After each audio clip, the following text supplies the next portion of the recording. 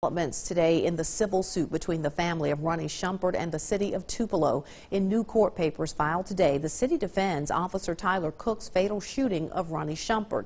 The new documents say Cook fired his gun as part of his legal duties, that it was needed to stop a fleeing felon and to prevent Shumpert from doing personal injury to Cook. The city also says that Cook is protected from any civil suit because of the state's sovereign immunity laws. The city is now asking a federal judge to dismiss the civil suit and make the Shumpert family pay all of the city's costs of defending the suit.